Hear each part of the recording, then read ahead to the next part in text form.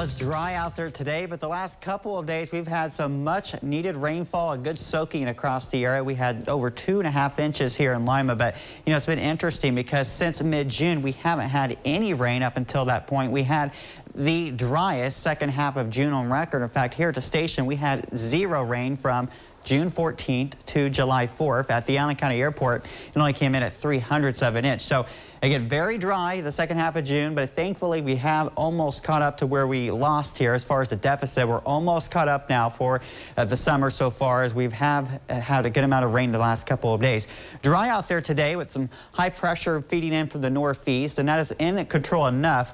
That front that was over the area the last couple of days is now further south. We see a heavy cluster of storms over parts of Illinois, but all the activity today is expected to stay south and west of the area. I do think we'll have more clouds as the afternoon wears on, but no rain today. A very low chance tonight, but tomorrow the rain chances will become likely yet again for us here. Temperatures are in the upper 70s to around 80. I expect temperatures to climb into the middle to perhaps even a few upper 80s this afternoon. So very warm, not on the too humid side. The humidity is a little bit lower than the last couple of days, but still plenty warm, very summer-like for sure. We'll have, again, a little more cloud cover as the evening goes on.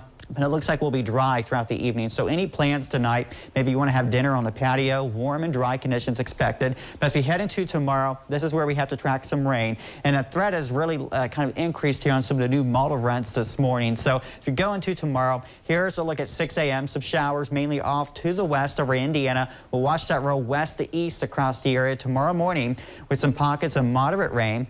As we make our way through tomorrow afternoon, rain continues for us, and we'll have that rain chance sticking around here. Here's 4 o'clock. As we go through the evening, though, we see a tapering trend. Saturday looks beautiful. So again, it looks like we'll clear it just in time for the weekend. We'll have a nice breeze on Saturday, funneling in some drier air for us. But tomorrow we could get some locally heavy rain. There'll be a lot of moisture in the atmosphere, so we cannot rule out some localized heavy rainfall.